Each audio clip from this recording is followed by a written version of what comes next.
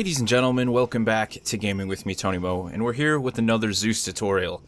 So there's a lot of Zeusing that I've still been doing, and there's a lot of other concepts apart from what I've showed you guys that I've developed over the past month or so, just just to make the experience more enjoyable. So I wanted to share some more of those ideas with you guys. This one is going to be essentially a focus on creating really dynamic, I guess you could say. I don't really want to use dynamic, detailed combat situations. In doing that requires you to make much smaller scenarios. So again, this is sort of my mantra when it comes to doing Zeus, which is, less is more when it comes to the amount of enemies you put down. It's more about the placement of those enemies, and again, the other elements that you use to create a more tactical situation, a more detailed tactical situation, to add more depth to the situation that you're throwing your players into. Again, if you guys aren't familiar with the series, this covers playing Zeus with a group of real players versus AI, so you're creating PvE missions for your friends. And this pretty much works with any amount of people, it just really depends on, are you going to split up squads? Most of these you could even run like 10 players, and you're just going to scale accordingly with the amount of enemies and what you put on the battlefield. But in this situation, I wanted to show you guys something here. Now, we're not actually going to use the entire town of Pangaea here. It's a very interesting name.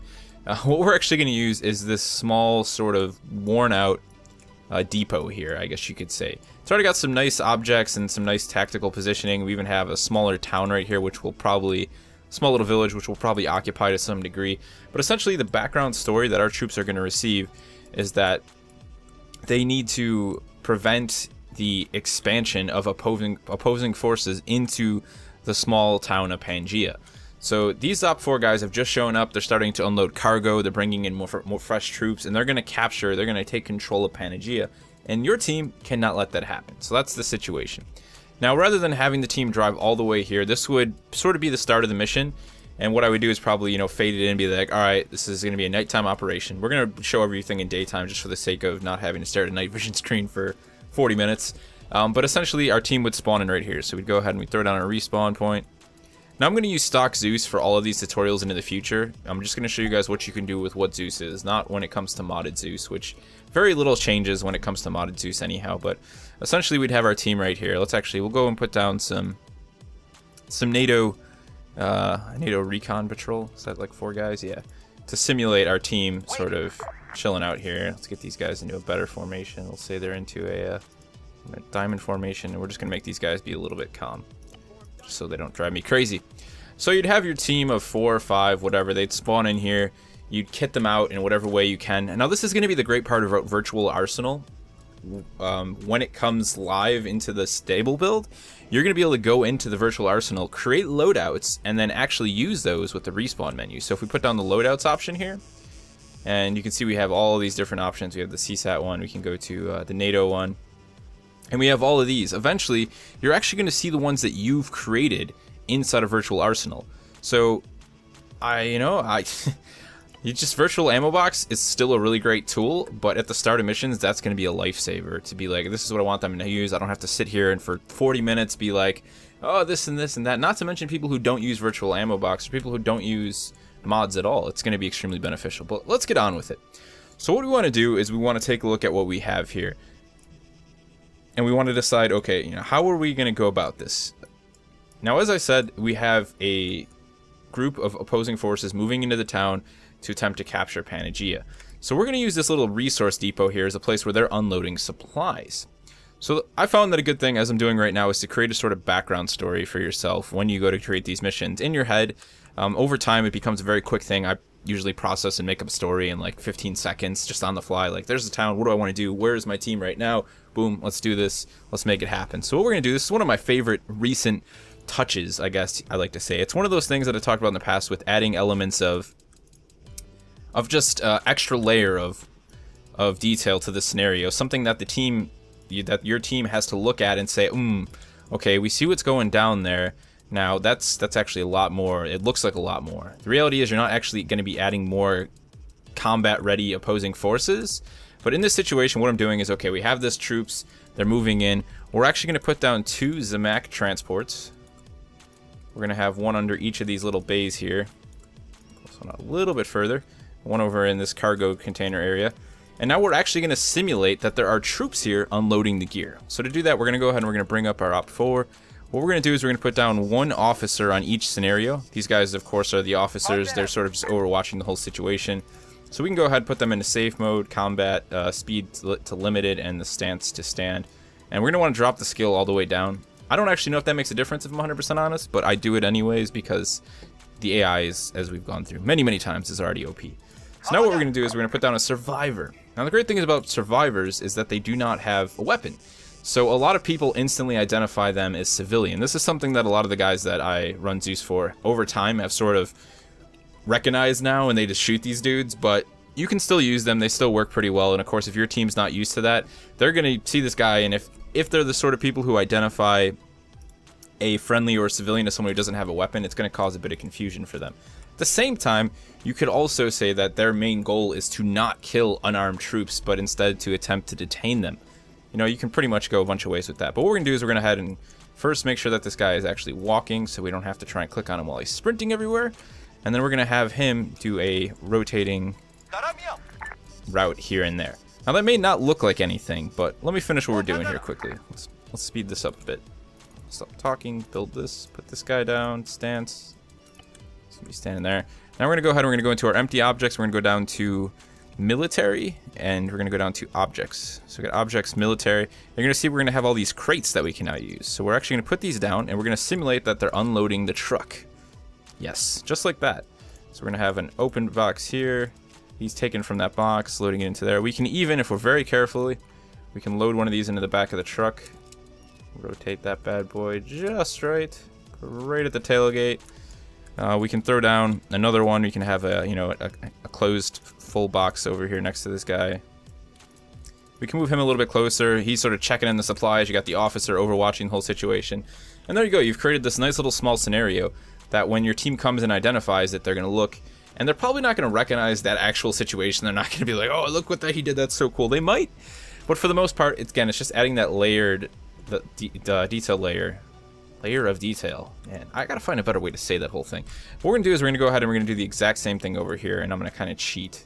So we're gonna grab this, we're gonna do Control C and then Control V, copy these guys, and then pop them down right there. Of course, we're still gonna have to set a combat route for these guys. You can see this dude's sort of already freaking out over here. In fact, we might just have to delete that guy altogether. That's okay. We'll see. We'll do one troop on this one anyways. It seems like a better idea. Okay, so that situation's taken care of. Now the other thing that you would do in this scenario, because you're going to be running this at nighttime, and I'm not actually sure how many lights there are in this area, and depending, it looks like we actually have a few, so we should be alright. Depending on the map you're running, if you're running an Arma 2 map, obviously a lot of those maps don't actually have the same lighting system that the Arma 3 maps have, so you're going to want to actually run lights. To do that, you simply go into your lamps, objects lamps, or you can actually do, for this situation, I would go into objects construction, and you're going to go down and you're going to find the portable lights.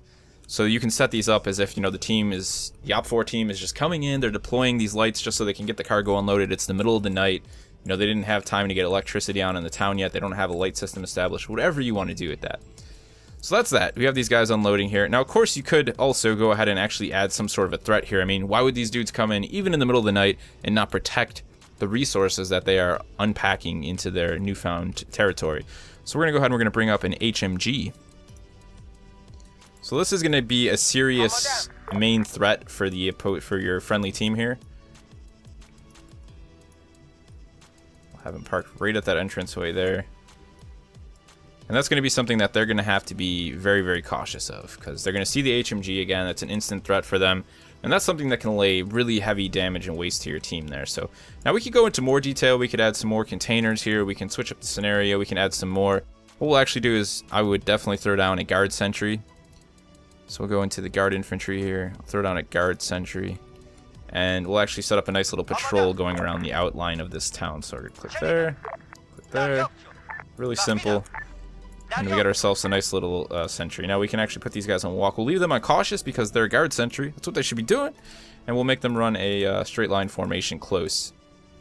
So these dudes are going to go about, they're going to patrol around the town again. Just another small element. We haven't actually put that down that many opposing forces, but in the situation you have a rotating patrol, you have the HMG, you have the 2 officers, and then you have these 3 extra unarmed guys. So it looks like a lot is going on, but again, you're not really turning the tides against your team. You're not making it completely unfair, but it's going to be very easy for them to die. I've set up situations like this and had 2-3 guys die.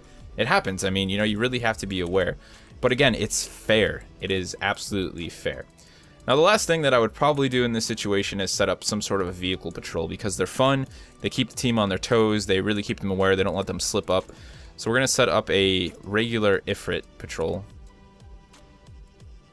The other thing you could do too is you could actually put down the HMG patrol, and what you do is you're going to unload the car here, again hitting G if you're unaware of that hotkey when you're selecting any sort of transport. It can even be friendly. You can actually unload real players out of their vehicles by hitting G. We can set up an HMG. What this is going to do, since we know the AI is so just hardcore, we're removing the gunner from this vehicle. So they're still going to identify it as an HMG. They're going to be concerned on the correct level. That's an HMG. Let's be careful. But it's a little bit more forgiving. And what you can do as Zeus is you can actually get inside that vehicle when you find the time is right and attempt to lay down some rounds. So we're actually going to have this patrol go right past their insertion point. We're going to put them right on this route here. You got to be very precise. The more waypoints you lay down for vehicles, the better you're going to do for yourself, because if you try and just like leave it to cut corners and things of that nature, it's not going to be good for you. Let's make sure we go ahead and move our starting point as well for this vehicle here. The more points you put down, though, the more precise the vehicle is going to drive. It's going to prevent them from crashing into things like barriers and walls, and just in general being a real pain in the butt when you all of a sudden realize, hey, where the hell's my patrol? Why is he just like off in La La Land? And you find out he crashed into the side of a building or something. Now, the other fun thing that we can do in this situation, again, I said I wanted to make use of this small area here, is we're going to pretend that the rest of the town was evacuated of civilians. But we'll say it's the mayor. The mayor was left behind because it's his town, and he's like, oh, you know, I'm not going anywhere, you dirty, grimy bastards. This is my town. How dare you? Blah, blah, blah. So we're going to go ahead and we're going to put down this guy right here. Now, the thing that totally sucks about this is we can't actually do anything with the civilian. I run a mod that allows me to actually put him into surrender. So you kind of got to work with what you have. If you have that script in, that's great. Put this guy in surrender. What we'll do is we'll go ahead and we'll pop down two. Yeah, we'll go with two. Let's see what we have here. We'll go with one of the leaders of CSAT. We'll put down Atar. We'll have him be like holding this guy up, like, hey, you know, what are you doing? We're taking over this town. Screw you. We don't care what you think. And we'll put down Namder. So both these dudes, these two sort of heads of the CSAT organization, are in here to claim this town. They're letting the mayor know that they mean business. Now, of course, we're going to want some vehicles as well, just to sort of get a little bit of a situation. It's also, when you put down vehicles, you know, empty vehicles, you're providing points of cover for your team. So what we're going to do is we're going to go ahead and use let's see. We'll use the civilian car for our mayor here. This will be his little SUV that he had parked right out here. And then as for these guys, their CSAT, we'll go ahead and run them with just the stock Ifrit, we'll say, that they pulled up with. So they're in town with the Ifrit. And of course, we've got to throw a little bit more life into this, so we're going to put a small guard sentry doing patrols around the town here. So we're just going to have these guys snake everywhere. They're checking every single bush, every single corner, looking for any remaining civilians, whatever it may be, resistance. We're going to go ahead and put them on a walking pace, and we'll also put them into a tight line formation.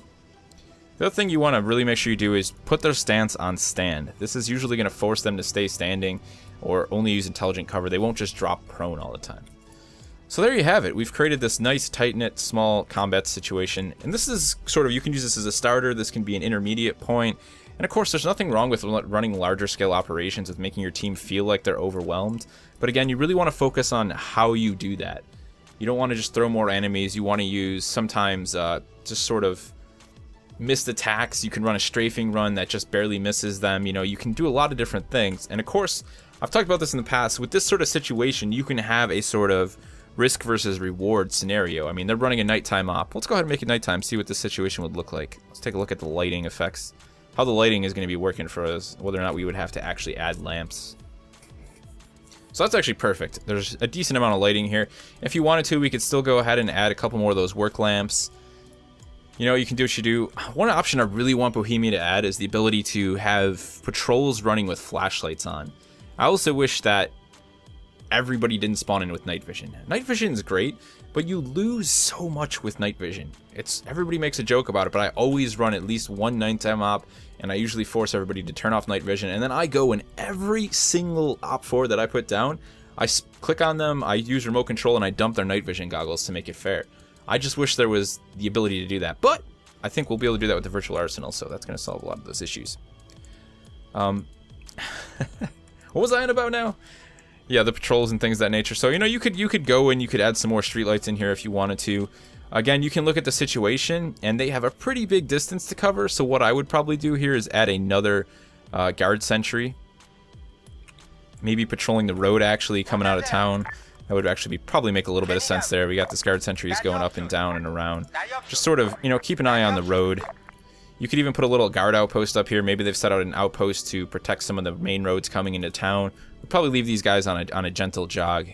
Again, we'll run them in we'll put them in a horizontal line formation. So there's smaller things you can add, and of course, based on the number of actual friendly units you have, you can increase the number of these people. But some of the big things, though, like I was saying, I really wanted to show this off. You know, this little construction area.